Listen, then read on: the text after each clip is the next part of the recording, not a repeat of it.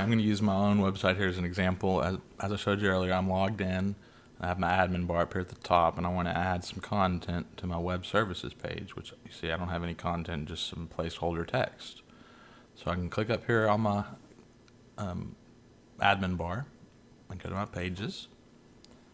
And then you can see my web services page here, so I'm going to click it. And now let's say I want to add an image. We have this image here that I uploaded earlier, which I'll show you in a different video how to do. We'll insert. Okay, it's a little big, so we'll click on it and make it 70% of its original size and say left alignment. Hit update. Update. We can hit view page. And that quick, we have an image inserted into our post. And it doesn't leave a lot of room for our text here, so we can go back and we can say we want to make this a full width page. Oops. And then if we click view, you can see it doesn't have that toolbar over here.